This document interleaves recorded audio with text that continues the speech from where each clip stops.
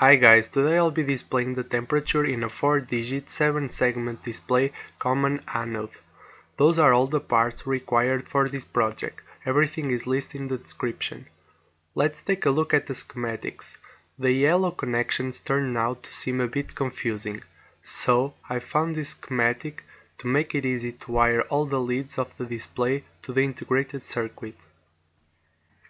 That's how it looks after all the wiring.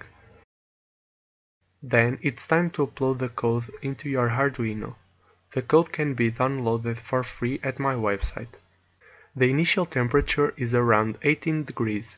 Then after I started hitting the sensor with my finger, it goes to 19, 20 degrees and almost 21. And when I take my hand off the sensor, it starts dropping until 18 degrees again. The digits are always changing, but that's because I'm using a really cheap sensor and my camera is not very good.